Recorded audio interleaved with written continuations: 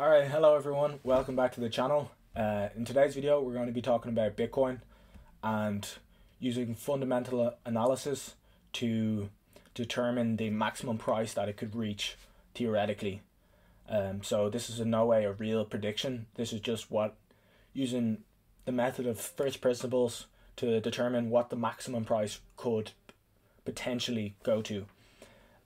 So what I mean by first principles is that, for example, if I'm using a lot of people, most predictions that I've seen on YouTube use previous price data to ascertain what the future price of Bitcoin will be, or they use like future multiples that Bitcoin grew. So for example, I'll get this one up here.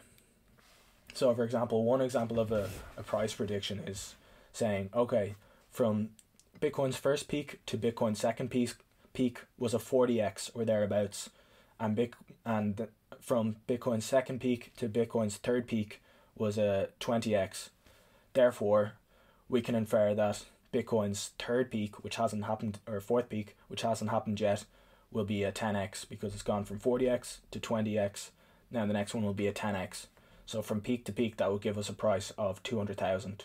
So that would be 20,000 multiplied by 10, so 10x, so a 10x. So that's an example of a price prediction, and personally I think they're like they're useful to an extent, but the most useless price prediction, really. They're the most useless in my opinion, so they should be paid the smallest amount of attention. So what I'm going to show you in this video I believe to be the most useful price predictions for Bitcoin. So it's the method of first principles. So it's like saying, okay, we have no idea what the price of Bitcoin, we have no price history of Bitcoin at all. What is the value we can ascertain to this asset class with no idea, no information about its price ever? So what value could we assign to this asset? Yeah, so I tried to find videos like this online or on YouTube and I couldn't, so I decided to make it myself. So if you appreciate this, I hugely appreciate if you could drop me a like. This is going to be one of my best videos ever, I think, I hope. Please subscribe if you're interested in this kind of videos. I usually talk about stock market videos, so investing in general. So just to let you know, I've 50% invested in stocks, I'm 50% in crypto, and I'm looking into buying some gold soon as well. So if any of that interests you, make sure to subscribe. Okay, with all that said, let's get straight into the video. I'll just show you a couple of ways that people use previous price to predict the future price, and then we'll get into the fundamental value of Bitcoin without any price predictions, without any previous price information. So as you can see on your screen right now, some people like to use these logarithmic regression lines. So they fit the regression lines to the peak in this example and to the bottoms, and they extend these regression lines out into the future. But if you look before the last peak, these logarithmic regression lines would look different without the current price for the current peak in it. So essentially they're just redrawn every peak to match the previous data. So they kind of give us an idea of where the price could go, but there's no fundamental reason that the price has to do that, you know. It's just kind of saying, oh, the price did this previously, so we'll do it in the future. It is a little bit useful, but there's no inherent value or reasoning to why that should happen by itself, you know what I mean? Okay, so next we're going to look at the stock to flow model, and this is the best price predictor using previous price information. This model kind of uses the previous price to predict the future price, but I think it has the most actual reasoning and weight behind it. And then after that, once we've looked at the stock to flow, we'll look at more fundamental reasons of analyzing what Bitcoin's value could be without any price whatsoever. So I'm just going to quickly explain what stock to flow is. If you don't know, I'll do my best to explain it right now. Okay, so the stock to flow basically means, so say there's in the entire world there's 1 ton of gold, so 1,000 kilos of gold in the entire world. Every year there's 100 kilos more of gold mined. This is just an example. These aren't the figures at all, but just for an example. So there's 1 ton in the world, and there's 100 kilos more being mined every year. So for that year, there's a stock to flow ratio of 10, because there's a stock of 1,000 kilos, and there's a new incoming flow of 100 kilos. So 10 to 1. So stock to flow ratio 10 to 1. With Bitcoin, the stock to flow ratio gets higher and higher and higher, because the current stock of Bitcoin is increasing as more and more Bitcoin is being mined. However, the flow gets cut in half roughly every 4 years with the Bitcoin halving. If you want more details on everything on how Bitcoin works, I'd be very happy to make videos of that. Just give me a comment below, but I'm not going to go too in depth in that right now. Right, so I just ran to grab this book. So if you're interested in learning about Bitcoin, this is the best book about Bitcoin that there is. Well, it's the only book I've read, but it's probably the best one. It's called the Bitcoin Standard, so that will give you a complete understanding of Bitcoin. I'll link it in the description for you. Okay, so now you kind of understand how stock to flow works. Let's have a look at the graph and show you how this predicts the price. So on this graph here, the price of Bitcoin is the red dots, and the stock to flow ratio is the blue line. So basically this graph is 2 different graphs superimposed on top of each other. So the Bitcoin price, on the y-axis is the price, but the stock to flow ratio is not. There's no values, unfortunately, for it on the right axis. But we have to remember, like, the stock to flow ratio has nothing to do with the price, really. So it's actually just superimposed. The price is just superimposed on the stock to flow. So the stock to flow ratio started at 0, and it goes up to maybe, let's say, 110 or 120 or thereabouts. At the moment it's roughly around 50, I think. But with the halving, the stock to flow ratio jumps quite a lot, as you can see. So it's also in a logarithmic growth. Okay, so why does the stock to flow ratio, when it's superimposed onto the price, why does it kind of give these nice, why does it kind of seem to match? The next jump kind of puts us in the 6-figure marks, and we could kind of hover around that price, and then the one after that puts us in the $1 million mark. So why does the stock to flow ratio kind of work in that sense? Well, the reason being, so the biggest net sellers of Bitcoin are the Bitcoin miners.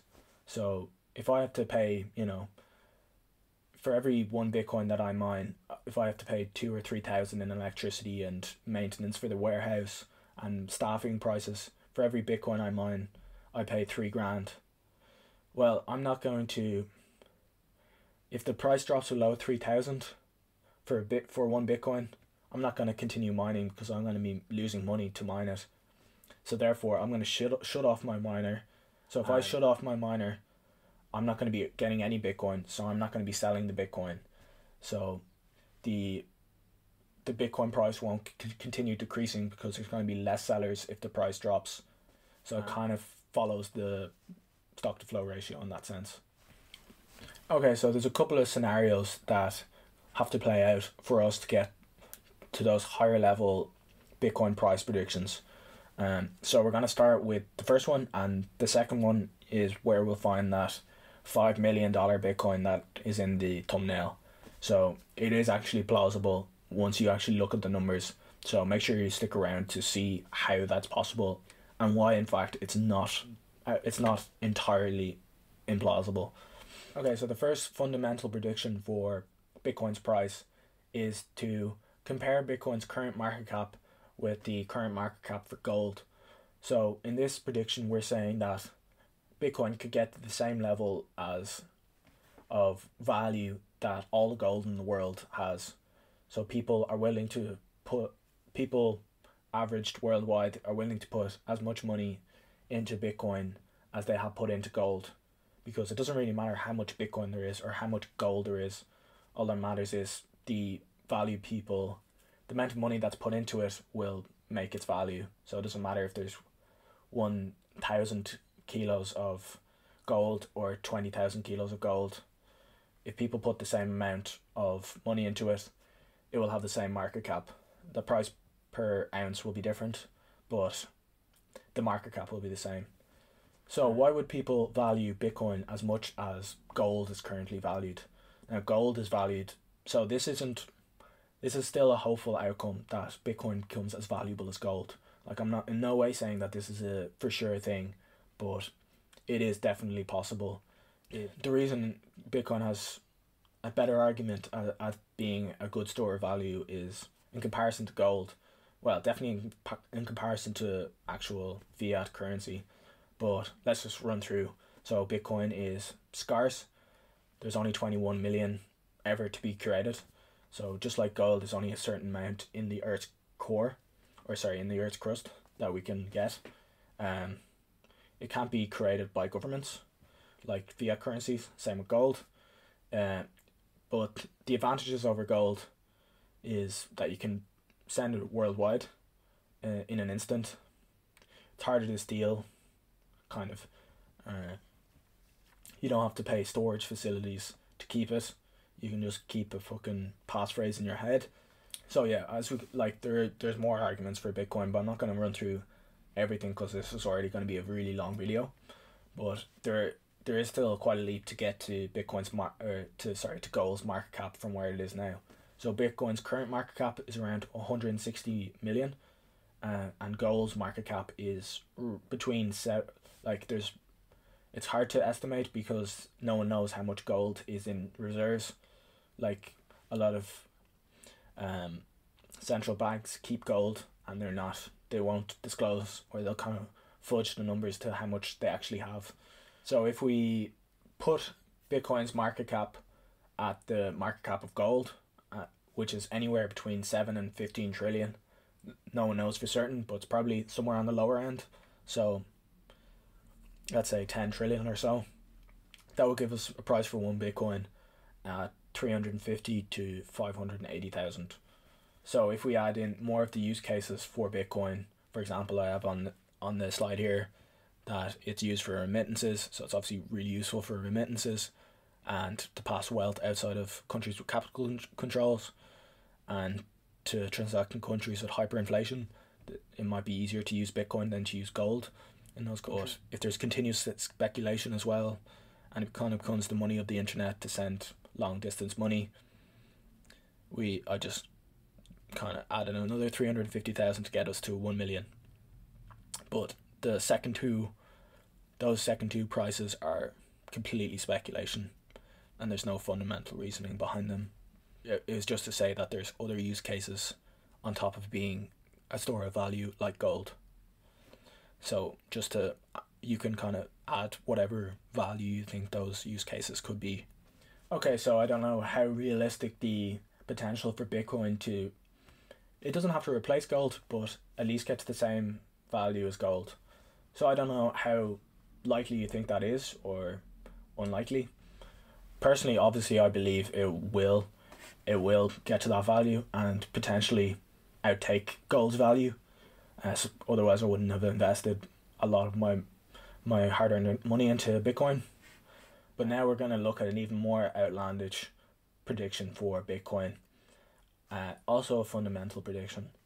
So in this prediction, what would need to happen is Bitcoin would have to become a global reserve currency, just like gold used to be. Okay, so how likely is it that Bitcoin becomes a global reserve currency?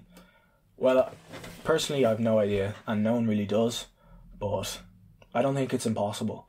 The reason being, if we look at all the problems that have been happening recently with the huge amounts of inflation, huge amount of printing, and the reduction in the power of the US dollar as the reserve currency, there's nothing that can be done. Like, the US is on the way out, and the only way it can continue is really by printing more money, which further deflates its power.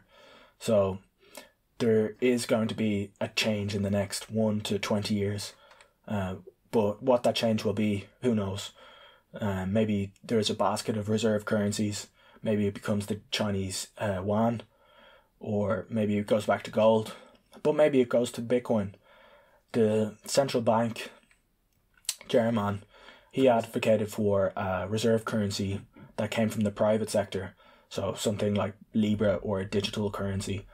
Now, obviously, I think Libra couldn't become or something that came from a centralized organization couldn't become the reserve currency, because that gives that organization far too much power, and it can also be manipulated by different governments.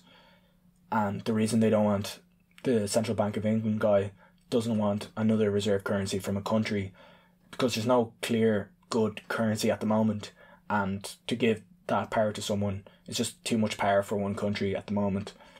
So that's why he's calling for something from the private sector, which obviously sounds like Bitcoin would be the ideal candidate for that, if not gold. Ray Dalio has been talking about these long-term debt cycles where money is first backed by something hard, by a hard money, so it's backed by gold. Then eventually the government needs to fund a war, or it needs to fund something, it needs more money. So basically it stops being backed by gold. So at one stage, $32 could be handed in for 1 ounce of gold. But now, obviously, the amount of dollars has been printed, and it's no longer backed by gold. So you can't exchange $32 for 1 ounce of gold. Now you need $1,600. So it just shows how much the value of the dollar has deflated.